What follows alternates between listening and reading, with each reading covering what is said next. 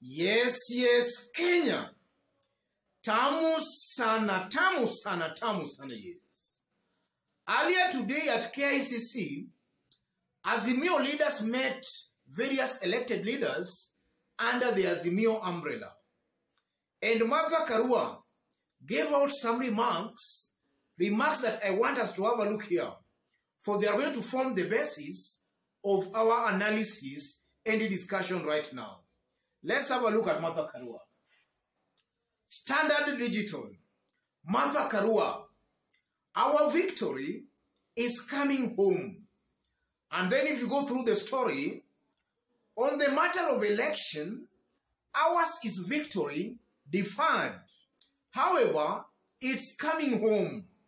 That's the message I have for Kenyans.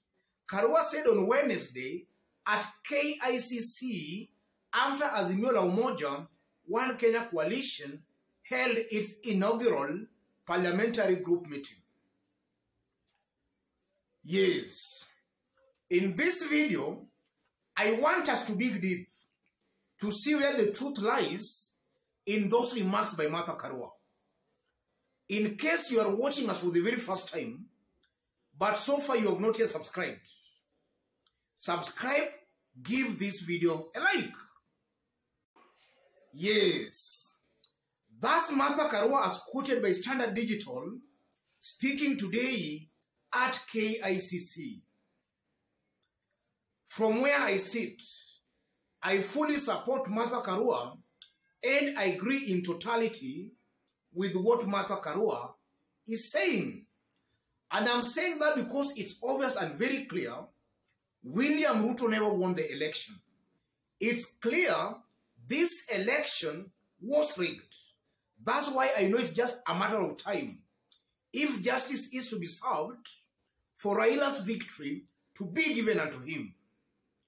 And I'm saying that because of some reasons which I'll not divulge here. We have some concrete evidence suggesting that indeed Raila Odinga won this year's election. But Chebukati and some rogue IBC officials snatched that victory from Raila Molo Odinga. So I support and I'm in full agreement with what Martha Karua is saying. And just as I've been saying in my previous videos, not once or twice, I still maintain that the best option left for Raila Odinga and the Azimio team is to go to the Supreme Court. Because if they don't go to the Supreme Court, William Ruto will be sworn in as the president. And that shall have just cemented the conmanship, or rather that shall have just validated the fraud that Chebukati and some rogue IBC commissioners committed. Raila and Azimio should and must go to the Supreme Court of Kenya. Let the Supreme Court judges look at their evidence. If they feel it's worth warranting a nullification of this year's presidential election, let it be nullified. I believe in justice. Let the Supreme Court serve justice upon the millions of Kenyans who woke up in the morning, casted their votes. Yes. And a good number of our fans here have been begging me and appealing to me not to reveal a lot of some information, which I actually agree with you. I won't be revealing some very sensitive information in this forum, but we shall be pinpointing some open blunders and biasness we have seen so far with IBC and more so of Chebukati. And let me repeat again, ladies and gentlemen, even before the elections, a good majority of Kenyans had already seen the warning signs, even before the election. On my side, I was giving Wafula Chebukati the benefit of doubt because I thought and felt that Wafula Chebukati was just incompetent. But from what we have seen in this election, it's clear Wafula Chebukati and William Ruto most likely were working together.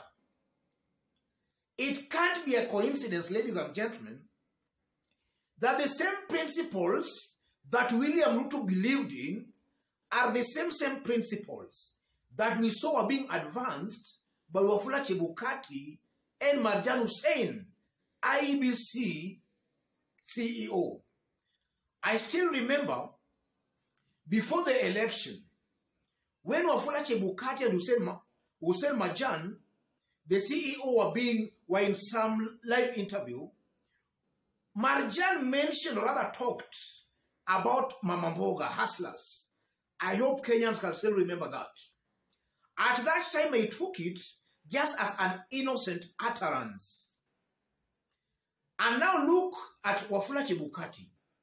Immediately after the election, when results were still trickling in, they adopted some kind of choirs. Some people could sing to us. Those are political antics of William Ruto and his team. Their politics is based on using religion to gain political mileage. And they were cleverly extending that, or rather influencing IEBC to hoodwink Kenyans by some choirs there, as the results were trickling out.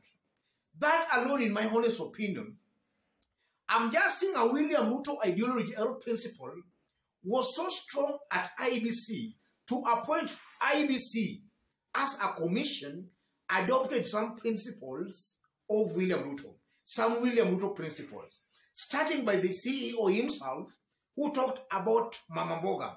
William Ruto has been talking about Mama Mboga, the hustlers. Wafula Chebukati, as results were trickling in, he brings some choirs to sing for Kenyans.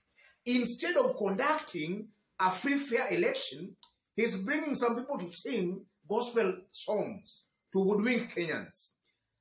I honestly believe, ladies and gentlemen, Wafula Chebukati, from what we are seeing, and Wafula Chebukati knows this, Wafula Chebukati, you have overturned the will of Kenyans. Where you are, whether you are listening to me or not, you have overturned the will of a majority of Kenyans. And I know, Wafula Chebukati, you have overturned the will of a majority of Kenyans.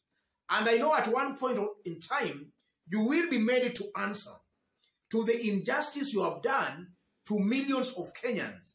Wafula Chebukati, the King's Gate turnout, especially from the mountain, is less than 50%. How comes the turnout on the mountain is now about 70%? Wafula Chebukati. Yes. ladies and gentlemen, I honestly believe, and I truly believe, that something went seriously wrong with the results of the presidential election. I'm calling upon the good judges of the Supreme Court. Look at the results, or rather look at the case that will be brought on your table. Look at it based on merit, without fear or favor. Serve justice to Kenyans, because it appears very strong, powerful forces colluded and overturned the will of a majority of Kenyans. IEBC itself cannot explain. Wafula Chebukati cannot explain why on the last stage of result verification, they locked out some commissioners.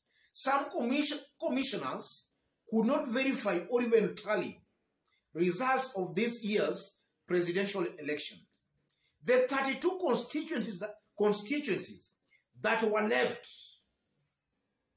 Wafula Chebukati never allowed the IEBC commissioners to verify those 32 constituencies because mainly they were from Raila Odinga strongholds. This is why I believe the best option is the Supreme Court of Kenya. And I believe if justice is to be served, then Raila's victory has just been deferred. We are not just doing analysis here. We are also standing for the truth. We are standing for justice. That's the kind of analysis we do here. We don't just talk aimlessly. We are talking objectively.